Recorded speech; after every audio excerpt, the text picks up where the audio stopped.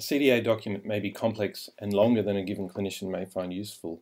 Instead of trying to constrain what the user may see in a document, the CDA Viewer allows the user to control what they wish to view. When it first loads, the whole document is displayed. The user can collapse the document to view a section head summary. They can then browse through the document and see the things that they wish to see. The things that they might consider unimportant, they can remove. Things that they consider important, they can move to the top of the document. They can move other sections to the bottom of the document or anywhere else they may wish to.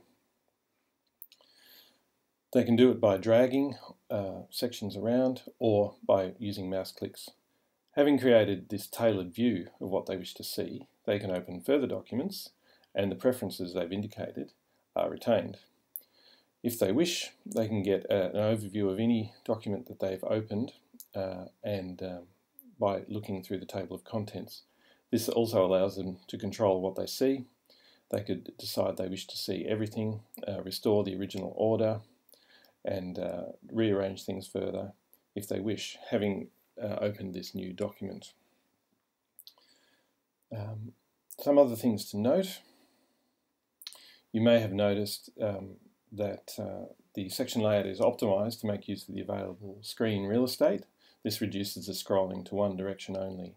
Scrolling is also minimized because of this.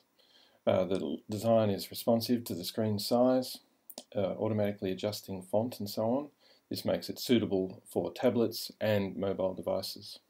There are some other functions in the viewer, and I'm happy to go over these with anyone who's interested in discussing it further. Thank you for your attention.